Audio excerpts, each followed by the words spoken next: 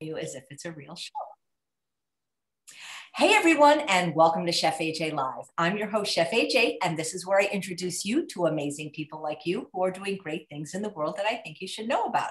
If you're wondering why I'm wearing a hat, it's because I wish all of you a very happy, safe Independence Day, 4th of July, and today's show is in honor of 4th of July. You see, I was Googling how to make one of those really fabulous watermelon cakes because I wanted to make one as a healthy dessert for the 4th of July.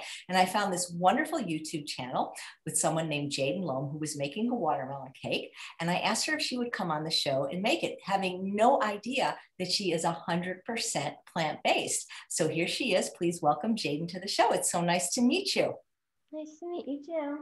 Well, I mean, what are the chances that I'm Googling how to make a watermelon cake? And there's a few videos, it's not just one, and I picked the vegan. How do you like that? That's really cool. Yeah. So may I ask how old you are? I'm 14 years old. And have you always been vegan? No, I started being vegan in 2016, so I was 9 years old. May I ask why? Like, did you possibly see one of the movies or did you read a book or how did that transpire? My dad is a cardiologist and he actually watched Forks Over Knives and he really wanted our whole family to be vegan. So he transferred us. That's amazing. So 9, you probably are old enough to remember. Did he have a conversation with you and say, hey, we want to eat this way because it's healthy? What did he say? And are there other kids in the family? Yeah, so I have 5 siblings. They're all younger than me. And basically started my dad and my mom. They were both vegan at the time and all of us weren't vegan yet, and so eventually we all kind of switched over to being vegan slowly. He showed us some videos about it and everything, but yeah, we all kind of realized that it was better for animals and everything. Wow. If I ask, what are the ages of your 5 younger brothers or sisters? I have a younger brother, he's 13. I have another younger brother that is 8, a younger sister that is 10, another younger sister that is 5, and another younger sister that is 3 years old. Wow. Well, but the 3-year-old probably didn't really even remember having to switch because she was probably almost born that way, right? Yeah. So my 5-year-old sister, we started being vegan right after she was born. So the 2 youngest ones probably don't know any different. No. Right. So they probably don't mind. What was it like for the 4 of you that had already been exposed a little bit to the other way of eating? It was kind of hard because every time we got invited to a lot of different things and a lot of times there wasn't any vegan options there. Like birthday parties that always have pizza and cake and a bunch of sodas and everything, and we couldn't eat that. But eventually our friends, they were really nice. They got us special stuff and it was good. Oh, that's fantastic. Do you enjoy being vegan? Yeah, I think it's really good for the environment and for our health and for animals and everything. That's amazing. And you're only 14. That's sooner. You became vegan at 9. I was 17. So thank you so much for what you're doing for the planet, the animals, and for your own health too. Not that you were maybe unhealthy when you were 9 the other way. What kind of things do you enjoy eating vegan that maybe you didn't eat before you became vegan? I like having a lot of tofu because I think you can make it so many different ways and it's just really awesome. And yeah, a lot of other beans and yeah, a lot of that kind of stuff. Do you cook yourself ever? Yeah, sometimes. I make food for my family sometimes, just simple stuff like spaghetti or pizza that we make ourselves. That's really cool. So the 4 older siblings that had already been exposed to a standard American diet, was it equally difficult or easy for all of you, or was one of you maybe more of a little bit of a holdout of the group? I think the 2 younger ones of the 4, they were they were 4 and 3 years old. So they kind of just went with it because that's what everyone else was doing. But I think my younger brother, he liked having meat, I guess, more than the rest of us, but he eventually got over it. He switched with us. So. Yeah. Well, I would imagine if your dad's a cardiologist, I'd love to meet him, by the way, sometime. I'm sure he had reasons to want to do this that had to do with health. Yeah. Yeah. I mean, at that young age of 9, were you able to understand the connection between eating animals and health? A little bit, because I kind of he'd been a cardiologist for kind of a long time and he explained how that helps with your heart and your arteries and everything. So I kind of got it, but I understand it more now. That's really cool. Do you have friends that are vegan now? I have a few friends that are vegetarian, but they're not vegan. I think I have one friend, she wants to be vegan, but her dad is kind of a bit like reluctant, I guess, because she doesn't really eat that much food. Oh boy, well, maybe you can introduce her dad to your dad and say, well, he's a Yeah. doctor, so he should know better. So you are fairly young for having a YouTube channel. When did you start it? Why did you start it? What's it called if we want to watch it? I started like in September or October last year, I think. It's called Jadyn's Vegan Culinary Creations. And I think I started it because I wanted to do a YouTube channel about something that I liked. And also my dad has a YouTube channel and I liked how like he inspired and influenced a bunch of people into like becoming vegan, and I wanted to do the same thing.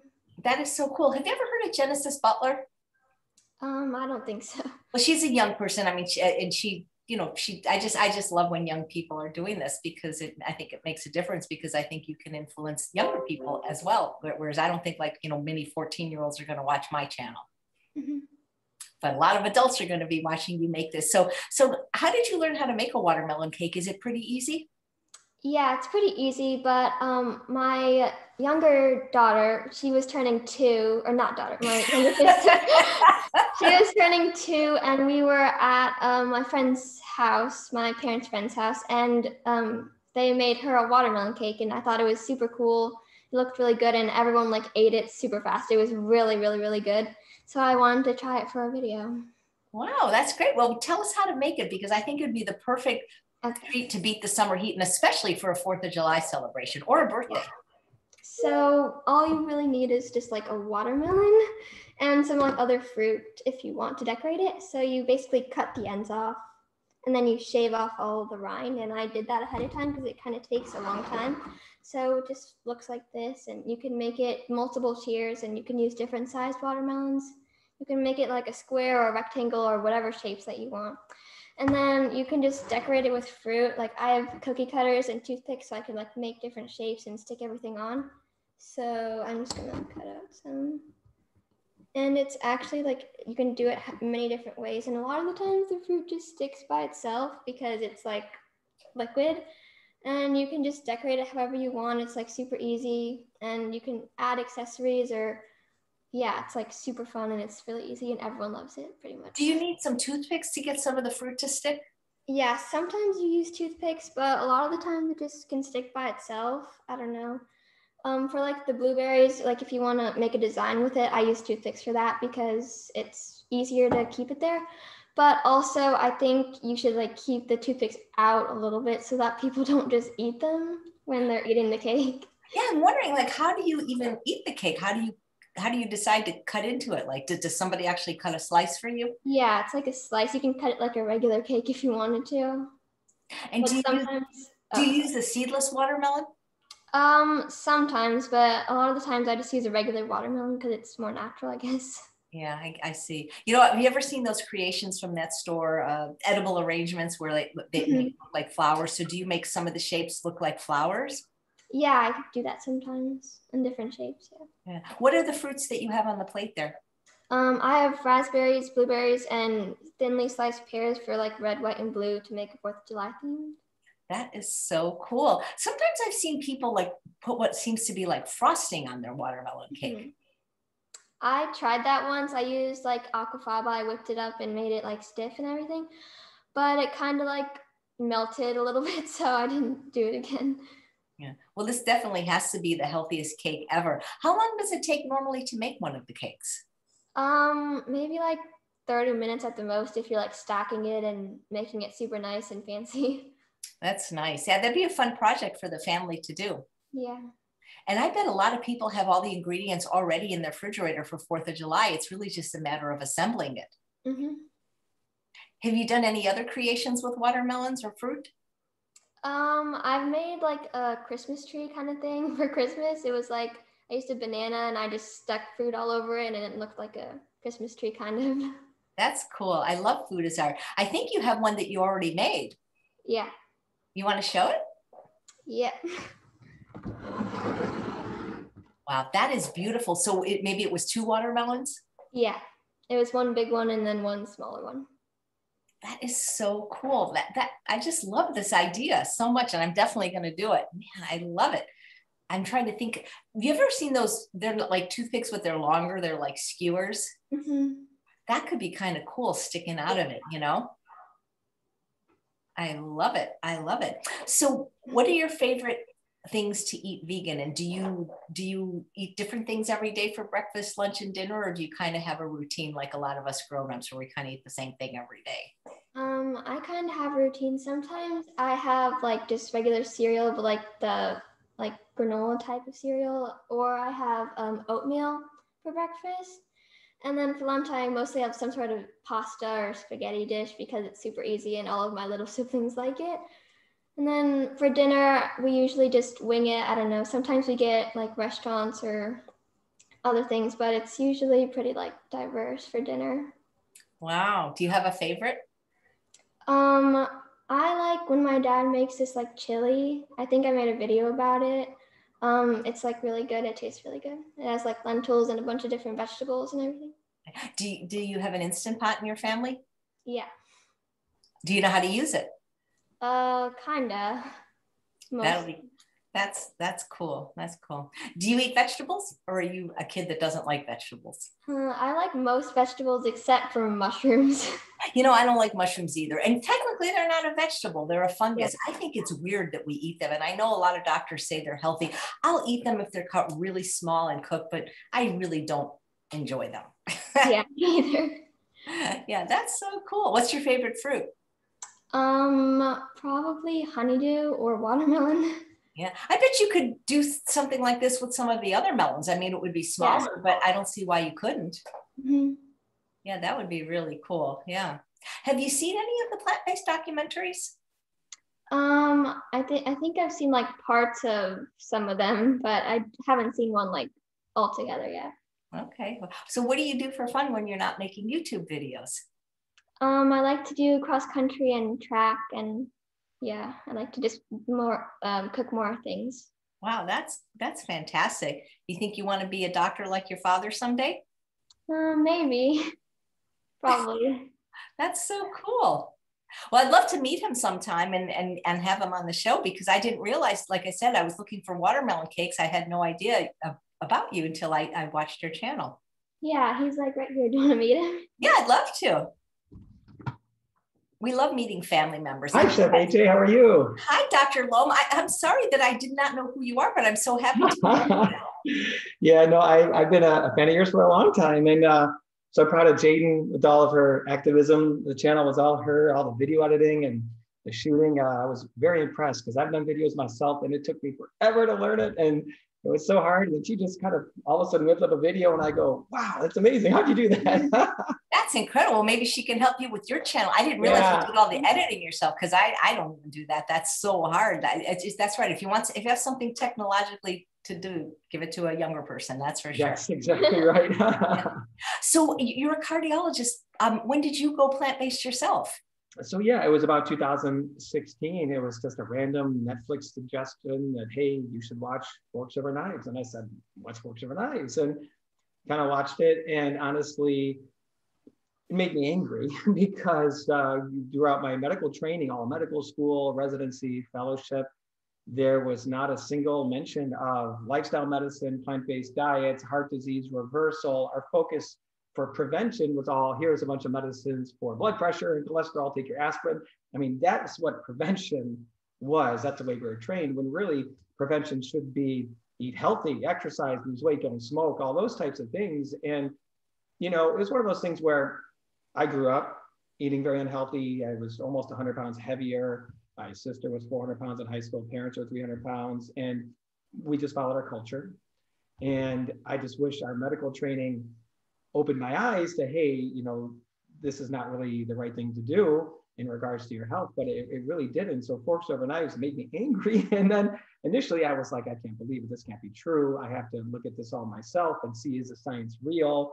Is this legitimate? Because there's a lot of, you know, misinformation out there, but it's all legitimate. And so I said, we got to do this. And we transitioned. It took a little while, but we got there. And it's one of the best decisions we've ever made. And my wife who's always had a preventative mindset. She's a family medicine physician, a superstar with the kids and with everything, supported us so much too. So. Well, that's amazing. And we appreciate it. So are you telling me you used to weigh 100 pounds more than you do now? I was about 260 pounds. I lost at most, I think it was somewhere around 90 pounds. I've gained maybe 10 or 15 of that back a little bit, but it was huge because trying to keep up with the kids, they have a lot of energy. It was hard when you're overweight like that. And so, do you remember your father being overweight, Jadyn? Not really, no. When we look at the pictures, we look at those pictures, we go, wow, I can't believe that. It's funny. That is, I remember Dr. Kim Williams once said, and maybe he said it more than once, that there's only two kinds of cardiologists, vegan and those who haven't read the data. So that's a very inspiring quote, no question. And I think it's a very true quote. After we went plant-based in 2016, it only took me 1 year before I said, I need to work with Dr. Williams. So I actually moved my practice to Rush, and I was working with Dr. Williams at Rush for a couple of years, trying to get lifestyle medicine, plant-based nutrition initiatives going. But unfortunately, money talks in our current healthcare system, and none of them are going to be profitable programs. And so nothing really flew very well. And that's what got me out here to Monterey, California. So you were living in the Midwest before? Yeah, we grew up in the Chicago suburbs myself. We were in Naperville, Illinois for a long time. Me too. That's where I grew up. All right. But California is so much better, isn't it? It's so nice. Yeah. Yep. That's what I say. That is fantastic. Well, that is so cool. I love your story because so many people say, oh, my kids won't eat healthy, but yours seem to. Yeah, well, what I always tell people is, guess what? It's not your kid's decision what they should be eating. It's your decision as a parent to be responsible and make sure that they're eating the foods that are good for them, that's going to nourish them and help them grow and develop the right way, not cause diseases years down the road.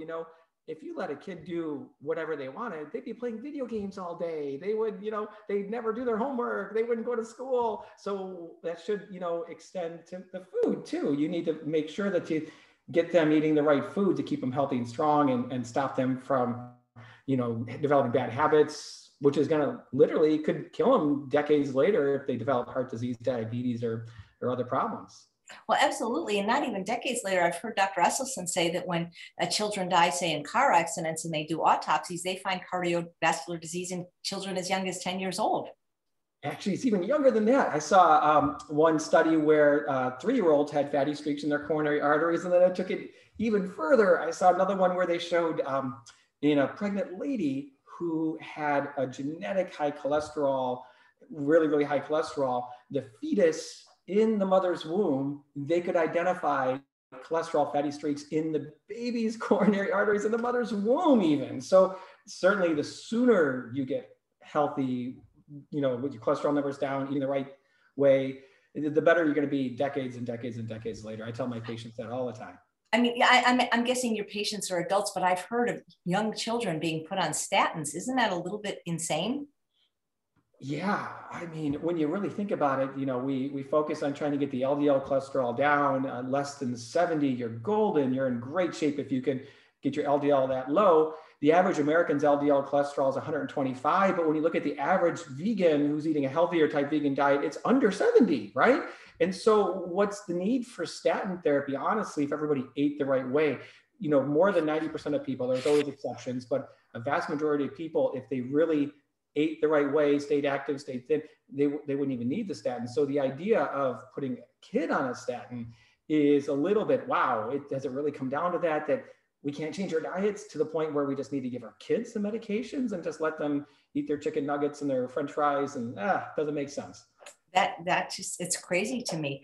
Have you been able to influence anyone other than your immediate family, like maybe any other colleagues or other family members that aren't living in your household? Yeah, quite a few. Actually, one of my good friends from training, Dr. David Thompson's a cardiologist, him and his wife and all of his kids, they went plant-based at Rush. A couple of the other cardiologists went plant-based as well. And then there's been, I've actually done a lot of activism. Started a nonprofit back in Chicago, pbnm.org. We did lots of lectures, community talks, going to churches and other places. And I still to this day, even though it's been a couple of years, the pandemic obviously slowed a lot of that stuff down. I still get emails and messages to this day that that presentation that we gave or whatever really influenced them and changed them. And it's so great to hear. I even had one time, I was just calling somebody about a positive calcium score, their coronary arteries. And I was telling them, oh, you have some plaque, you need to eat healthy, you should wash forks over knives. And I randomly ran into him 2 months later and he goes, you're the guy who told me to watch forks over knives, right? I'm like, probably, yeah, that's probably me. He was the chair of the board of a hospital locally, and he got all the board members of the hospital to watch forks over knives, and he made the medical staff watch it. They changed their hospital menu. So many positive changes can happen when people hear the truth. And I feel once I've discovered the truth and shared it with such an awesome family, spreading it, I feel obligated that, to spread the message just like you do such a great job spreading it. So. That's incredible. Hey, Jadyn, are you going to decorate the second cake? Because if you want to do it while I'm talking, Go for it. We would love, I just feel bad having you sit there. And Jadyn, if you have any questions or want to add to the conversation, please feel free to say anything to us. So, you talk about the truth, Dr. Lome, but there's doctors that don't believe that this is the truth. They believe that oil is good, even for people with cardiovascular disease. And it's confusing. I honestly, the data is very confusing, and more than just oil, chicken, how plant-based you have to be, can you tolerate small amounts of processed foods in your diet? That nutritional science is confusing. There's a lot of influence by industry that's in there. It's not easy to do what we call randomized controlled trials. Like for a pill, a medication, you get a placebo, you get the medicine, you randomize patients, it's blinded, you don't know who's getting what, and you wait 5 or 10 years to figure out who dies and who doesn't. And that's how you know if the medicine works. And of course, all the funding is going to come from a drug company that makes billions of dollars. Well, the broccoli industry is not going to fund these types of research for food, and really dietary effects happen, start in childhood. So doing that type of research is a challenge when it comes to nutrition. And then not only that, but doctors don't read the nutritional research. They are trained in it in their medical training, and most doctors themselves don't honestly eat a healthy diet. Kim Williams always says the number one cause of death in cardiologists is heart disease. It really shouldn't be, but it is. And so, things like the olive oil, when you compare sources of fat, if you take away beef fat or animal fat and you substitute olive oil, guess what happens? People have fewer heart attacks and they have fewer strokes. So then people say, oh, olive oil must be good for you, right? Well, no, it's just less harmful than the animal fat. I kind of like compare that one to saying, hey, if you gave a bunch of people cyanide and a bunch of people arsenic, you're going to realize that people who get the arsenic, they don't die so fast, but the people who get the cyanide, man, they're really keeling over. So you know what? Arsenic must be good for you, right? Because people don't die as fast. Well, no, arsenic's not good for you. It's just less harmful than the cyanide. That's so funny, because I have a mentor, Dr. Ellen Goldhammer at True North, and he's always said, just because something is less bad doesn't mean it's good. That's right. That's exactly the truth. That's the research when it comes to olive oil, comparing it to beef fat. Same thing with chicken. Everybody thinks chicken's so healthy for them. Well, yeah, if you compare it to red meat, chicken's a slight step in the right direction, but just a slight one. But if you're eating chicken to get protein, well, why not get protein from beans and lentils where you get no cholesterol, no saturated fat, high fiber? Everybody always says beans, good for your heart. Nobody says chicken, good for your heart, right? So, no. My grandfather graduated medical school in the early 1920s. I have a picture of him on the wall with his graduating class, and I don't think cardiology was even a specialty then. Yeah, you're right. It wasn't. There's even in my practice, there's a cardiologist who kind of grandfathered in. He just kind of became the cardiology specialist, even though he didn't do formal training. Brilliant doctor who's just as good as any cardiologist, but it wasn't even an actual specialty. And the mindset about heart disease back then was honestly that heart disease is a genetic condition that's progressive and a normal part of aging. And that's kind of the mindset I had going through my training, and not at all related to diet and other lifestyle factors, right? And unfortunately, the science has evolved, and we've figured it out where we know that it is predominantly diet and lifestyle related, even reversible if you go all in on it. And so once my blinders were taken off and I realized all that, I said, listen, I have to tell all my patients the truth. And yeah, I'll go through their medicines and their tests with them, but most of our discussion has to be about the food they eat and their lifestyle choices. Yeah. So many people are worried about cancer and Alzheimer's, which I understand are, horrible diseases, but a lot of people don't worry so much about heart disease yet. Isn't that the number one killer of both men and women in our country and perhaps the world? Well, yes, it definitely is. And it has been the number one cause of death in America for more than 100 consecutive years since 1919. The last time it wasn't was 1918, which was the Spanish flu pandemic. And so, yeah, we make this big deal out of other, causes of death. I mean, tragedies that happen, accidents, all these things. But when you think about more than 500,000 Americans die every year from heart disease, which is almost 100% preventable. When you look at the stats, it works out to more people die every year from heart disease than the number of American soldiers that died in all wars in American history combined, just 1 year of heart disease. Why haven't we done more, honestly, to stop heart disease in its tracks when we already have the science to show what we need to do? And it ultimately comes down to our culture is very unhealthy with food. The food industry is profiting trillions of dollars. In the healthcare industry, the way the reimbursement pattern is set up is we don't get paid to prevent disease. We get paid when people are sick. And that's just the reality. I see how quickly you did that, Jadyn. That's in another one that's adorable. Thank you. Yeah, that is so. How long, Jadyn, how long do they last once they're made into a cake? Or it just is, I mean, until you eat it, obviously, but does cutting it into these shapes, does it make it like maybe go bad a little bit faster? I think so, but I think if you keep it in like the fridge, it saves better. Yeah, I imagine because a lot of 4th of July gatherings are outside. So if you're doing it outside, eat it very quickly. Is it true, Dr. Lome, that in many people, maybe even 50% of people, the first sign of heart disease is sudden death?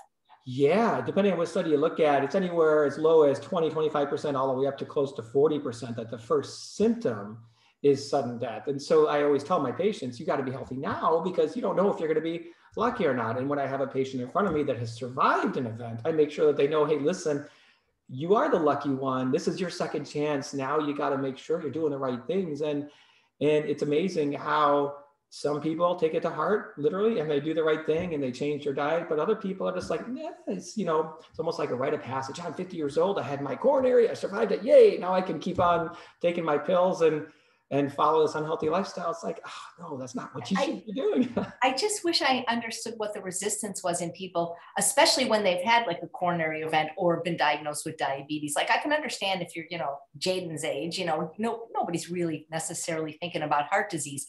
But when you're a grown-up and you've had a doctor tell this to you, I mean, what do you think it is? Food addiction, like that people are so unwilling to change their diet?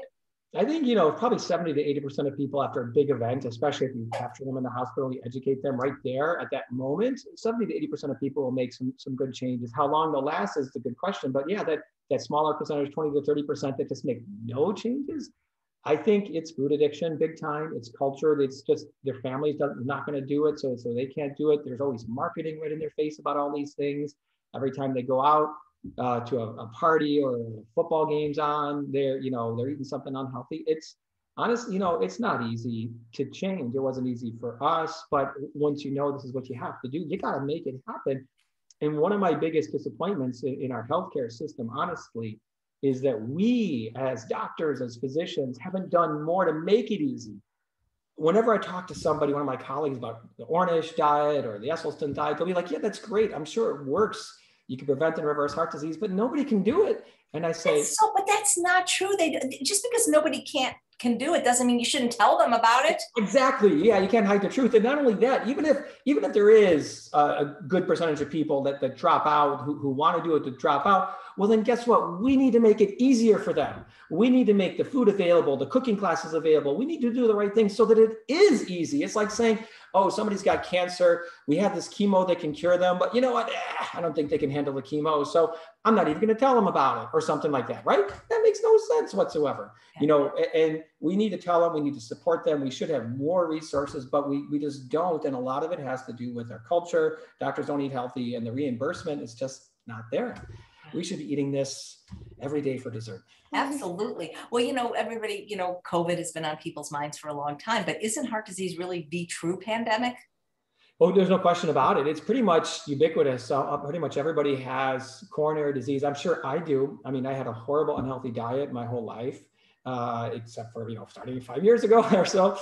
So it's all over the place. And so our public health focus really should shift. The other interesting thing that boggles me is they always talk about Medicare going broke, trying to pay these bills for heart disease and all these other chronic diseases that are going on.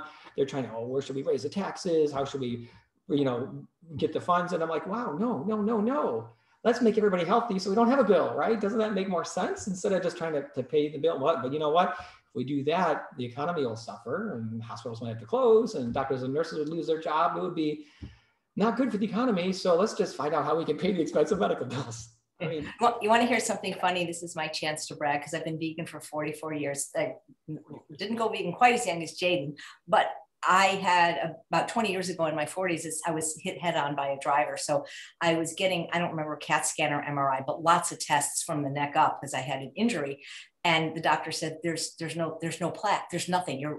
There was nothing. Like he couldn't believe it. He goes, I don't understand. You don't have any streaks, no signs of any plaque anywhere in you. And I'm like, well, it's because I'm vegan, Yeah, that's great. That's great. It sounds like Nathan Pritikin, who's one of the founders of lifestyle medicine. He had severe angina and knew all the science about, other tribes out in the middle of nowhere who eat plant-based, they never have heart disease. He did it for a long time. And before he died, he had some guts. He said, I want my autopsy to be published in the New England Journal of Medicine, no matter what it shows. He really had no idea what his arteries were going to look like.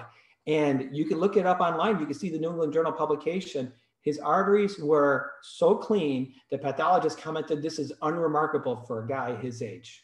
Wow. And he already had been diagnosed with heart disease years earlier.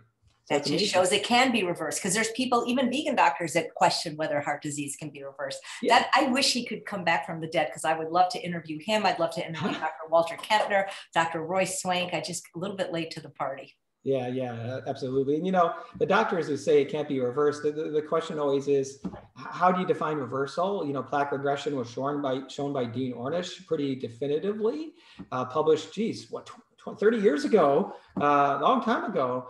And honestly, though, I tell my patients the percentage of blockage isn't really the most important thing. It's staying alive and not having a heart attack, not having a stroke. That's what I define as reversal, meaning you had a problem or you had plaque and never had another problem again. That's all we care about. So when you say patients don't do, when not everybody wants to be vegan or whole food plant-based or give up oil, but are they willing to make some changes? Because I'm trying to think, like smoking.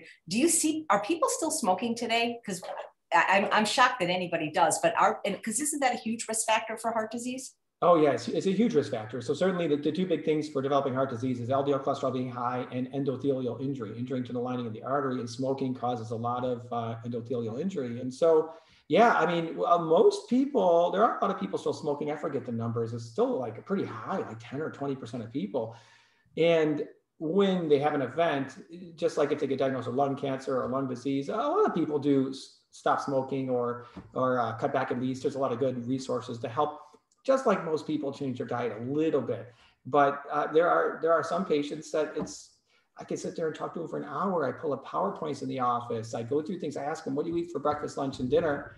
And they come back and they gain 5 pounds. And I'm like, I spent all that time with you. I get paid nothing for spending an hour with you. I'm doing this because it's the right thing. We need to do all this. And then they don't listen, don't gain weight. There's so many barriers at home, family, their culture, their food addictions. Really, to be successful, I need to go home with them. I need to shop with them. Maybe you should, I know that would be a high level of care that insurance probably wouldn't pay for, but I think that I always joke with Dr. Doug Lisle, he's a psychologist. I said, I would pay anything for you to come live with me for a while. Yeah, absolutely. Yeah. So is it true that when people go on medication for diabetes, that increases their risk for heart disease? Some of them. So some of the medicines have been associated with increased risk of heart attack and even stroke and such. I think one of the things, there's a false sense that everything's okay if you have diabetes, but your blood sugars are controlled. Because what research has strongly shown is controlling blood sugars can prevent what we call the microvascular complications from diabetes: kidney damage, nerve damage, eye damage, blindness that can happen from diabetes. But what we call the macrovascular, the big arteries, the big vessels, it's not really improved by controlling blood sugars with those medicines. And so ultimately, controlling those, you taking medicines to control your sugar, it's really not treating the cause of the diabetes. You're still diabetic. It might lower the risk of the microvascular complications, but heart attack risk and stroke risk is unchanged. And it was some of the medicines that actually could increase the risk to some degree. So it's really backwards. I give my patients the whole Dean Ornish analogy that we need to shut off the faucet instead of just mopping the water off the floor. You may have heard that one, that all we do in the medical world is mop the water off the floor, and we ignore the fact that the sink is on and overflowing. Just shut that sink off treat the cause of the problem. In a similar analogy for high blood pressure, people's blood pressure is high. We give them all these pills to lower it. They think things are fine. They continue their unhealthy lifestyle. Well, they still have a very high risk of heart attack, stroke, or other issues from their blood pressure, even though the numbers look okay on the medications, because the second you stop the medicines, you miss one pill, whatever, the blood pressure shoots all back up again. So the better thing is treat the cause, eat healthy, lose the weight, and your risk will go down to not zero, but much closer to zero than just taking the medicines alone, no question. Do people with heart disease, did they fare worse with COVID? Oh yeah, no question. And that was actually the big push that through the help of PCRM and some other places, a lot of the doctors in the lifestyle medicine world sent letters to the politicians in their area saying, listen, I know you guys are telling people to wear masks, socially distance, wash their hands. That's all fine and dandy. But you know what? This pandemic wouldn't be much of an issue if everybody was healthy. You know, and I forget the number now, what the new data shows. I know the old data said 93% of deaths happen to people with a chronic disease. I'm assuming it's probably still similar with the newer data that's come out. So our focus needs to be on making sure we're healthy so that if you do get COVID, you don't die from it. And also to prepare us for the next pandemic, which of course, most likely is going to come from animal agriculture industry. So, you know, if we can just be healthy, shift away from that industry, get all these chronic diseases numbers to go way down, not only will we lessen our chance of another pandemic in the future, but if it does happen, we're hopefully our bodies are prepared to tolerate it. So yeah, I just saw a cute t-shirt, vegetables, no, vegan, because vegetables never started a pandemic. Yeah, yes, that's very true. Yeah. Speaking of t-shirts, what does your t-shirt say, Jadyn? It says just a girl that loves pigs. Do you love pigs? Mm-hmm. Did you see the movie Babe? Yeah. That's neat. Do you have any pigs or pets? No. No, she wants a pig. I know. And we want to someday we want to rescue a pig, and because pigs are smarter than dogs, right? Mm-hmm. And we watched Babe, and I heard the story that the actor who played in Babe, I forget what his name is, he actually went vegan and became an animal rights activist because of his experience filming with the animals. Was that Richard Cromwell? Or I think so. Yeah. Yeah. It's amazing. Nice. That's fantastic. Well, Dr. Lome, I'd love to have you come back for your own episode. Maybe we can talk heart disease and show some slides or things like that, because people love asking questions to doctors. I would be happy to. I would be honored to. You've been so influential in so many people's lives. Anything I could do to help, absolutely. Thank you.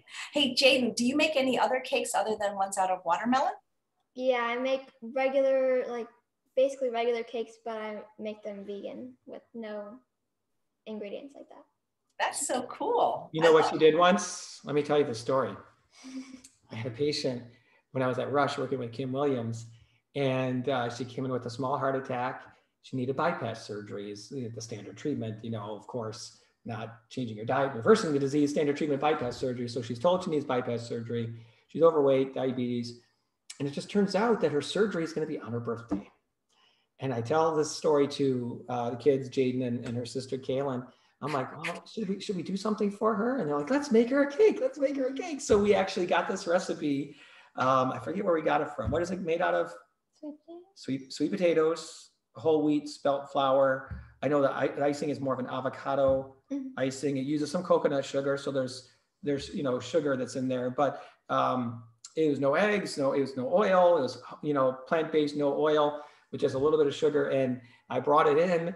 And oh my gosh, there were some family members that were there. They were not only so appreciative that Jadyn made the cake, but it was gone like that. They ate it and they're like, that's one of the best cakes I've ever had. I'm like, yes, guess what?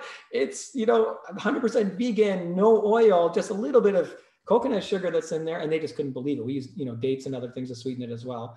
Well, that's cool. Maybe Jadyn will come back and make that cake on my channel. That sounds wonderful. Yeah, it's a great recipe. Yeah. Maybe you'll open a bakery. You could call Jadyn's Vegan Creations or the Pink Pig Bakery. She did sell some cupcakes to some of the neighbors as kind of a try to promote eating more plant-based, to show people how great baking vegan can be. So I'm very proud of her for that. Yeah. Jadyn, how do you handle holidays like Halloween? Usually when we go trick-or-treating, most of the candy isn't vegan, but sometimes there's like gummies or Sour Patch Kids, those are vegan. but a lot of the times you can only keep like 3 pieces, and then the rest goes in a giant bucket that's like super high up. Yeah, it's a hard balance because, you know, the way our culture is, you do want to let kids be kids. And if I battle with this a lot. If you 100% restrict every single little thing, then when they get out in the world on their own, it's really going to be a challenge for them to be able to manage that on their own when all their friends and peers and they're exposed to all these things. And so we only let them have very small amounts, educating them about, hey, listen, this is the rare treat. And they've been very good with that. But it's, of course, at our house, nobody wants to come to our house because we just hand out apple slices, right? Oh, no. I hear you can donate candy to, I guess, troops or places. I'm not sure where, but I've heard that. We've done that. We've done that before, yeah. That's so cool. Or you know what I hear some parents do is they let the kids go trick-or-treating for the experience, and then they pay them money for the candy where they can buy stuff they really like seeds. Yeah, there's even dentist offices that will take the candy because they don't want the kids to eat it for their dental health. I've seen that before, but yeah. That's very cool. And one of my sons, our 8-year-old, his birthday's on Halloween. So we have an excuse where we can be like, hey, it's a birthday party. We're going to have a healthy birthday party, and we're not going to, be out trick-or-treating too much. We got to hurry up, get back so that we can celebrate your birthday. Nice. Well, I've heard that some dentists actually hand out toothbrushes for Halloweens. Do you hand out Lipitor to all the children? No, I wouldn't do that. I was just kidding, of course. Yeah. It's just been so fun getting to know you guys. I'm guessing, do you have grandparents that are still alive, Jadyn? Mm-hmm. Do they eat this way? And can you influence them by your health and beauty to do so? I think so. I think they are mostly vegan, my mom's side, and then my dad's side is completely vegan, I think. Yeah. Nice. What about cousins? Any cousins? Yeah, I don't think that they're vegan yet, though. One of them is almost, almost, but the other ones, unfortunately, haven't been as influenced. But, I always tell people, because I get that question a lot, well, what do you do about friends and family? People get so passionate about the topic. They want to share the information, make their family and friends healthy. But, there's a lot of times there's barriers to it. And you don't want to ever get somebody angry at you. Talking about food is sometimes like talking about politics or religion, It's harder actually in a lot of ways. It is. Yeah. So lead by example is what I always say. Yeah. Lead by example. You can introduce the topic gently, don't push it. And so that's what we did with some of our family members. Listen, if you're ever ready and you want, we're here to kind of talk it over and go through things. But my mom and dad each lost more than 100 pounds, reversed their diabetes. That's incredible. Yeah. And, they should come on the show and tell their story. That's a wonderful story. I got my mom the book, How Not to Die. And she's like, oh, it's so nice. My son doesn't want me to die. And she had no clue what it was about. And then she reads it and it was like, she ran with it and the rest is history. And then, Jadyn here is half Korean. I don't know if you could tell, but her mom's Korean. And so her grandparents had a traditional Korean diet, which is mostly a plant-based diet. It's small amounts of meat. There's really no dairy in a Korean diet. They use a lot of sesame oil though. And so they have done a good job of reducing the oil. And at least when we're around, I think they're almost 100% meat-free. So, and I know they cut the eggs out. So they're almost 100% there, and they've gotten healthier because of it too. And, when people learn the truth about it and how important it is, they change. They just need that extra push to get there. Yeah. I'm looking at that cute t-shirt. I'm thinking I was raised Orthodox Jewish. And so, yes, we had some meat. I mean, we ate fish. My family I would never eat fish. I mean, even when I wasn't vegan, there was just something creepy and gross. I would never eat it, but there was meat at dinner, but I never could understand how anyone could eat a pig. That just never made sense to me. Pigs are cute. Yeah. Right? The pigs are cute. They're intelligent. And I know everybody always goes bacon, bacon, bacon, but you know what? You can make bacon out of zucchini, out of shiitake mushrooms. You can tempeh bacon. There's lots of other ways you can make bacon. And the thing is, people like bacon because of the sugar, fat, and salt. Because if you didn't cure it and if you didn't put that on it, people wouldn't like it. Yeah, that's so funny because when people are eating transition foods in a plant-based diet, they're eating like the Beyond Burgers and the Impossible Whoppers, which of course isn't as healthy for you. They're processed, whatever, but they're okay to get people off of meat and transition until they get healthier. You hear people say who are trying to bash vegans, they'll say, why is it that you need to make all of your vegan food look like meat? And the response is, well, why is it that you have to season all of your meat with plants in order to make it taste good? Because when you eat meat by itself with no plant-based seasonings on it, it doesn't taste good, right? And so it's the plants that makes it taste good. So of course, anything that is animal-based, just make it plant-based and you could make it taste good. So no need to hurt any pigs, right? Mm-hmm. Well, I think the reason they make the plants taste like meat or look like meat is so that more people will eat the plants. Because when I went vegan, none of that stuff existed. Yeah, it's amazing how far things have come, which, it's a step in the right direction for sure. Yeah, well, guys, thank you so much for what you do, both of you. Wow, father-daughters each have YouTube channels. Any competition there?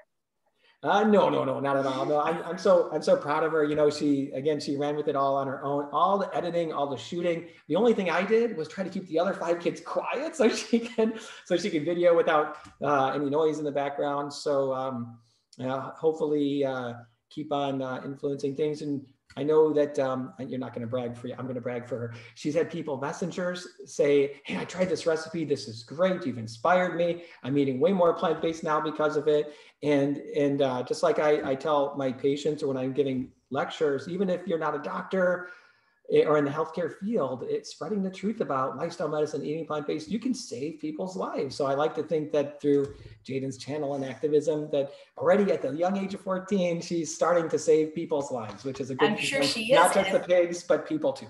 And inspire them. And then when your patients complain how hard it is to cook, you say, well, my 14-year-old daughter does. So here, check out this channel. Will any of the other 5 kids aspire to do YouTube, you think? You think? Nolan wants to. Yeah. He wants to do, how kids are. They want to do more funny type channels and do things like that. But yeah, I mean, the more people get out there and spread the message, the better it's going to be. So I'm sure that we're going to have more.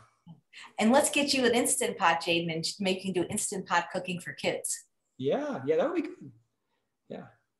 Yeah, well, thank you guys. You guys have been delightful. And I'd love to have you back, Dr. Lome, because people love all that sciencey stuff. I was interviewing an Indian doctor today, and she said, medicine never cures.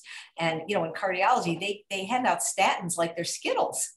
Yep. And it's because, again, it might slightly lower the risk to some degree, but there's risk to the statins. And just getting people to change their diet, I don't know. They just think you take the medication, I can keep going with unhealthy habits. It's just the wrong mindset. Yeah, well, I think that Jadyn did such a great job today that she deserves a family pig pet.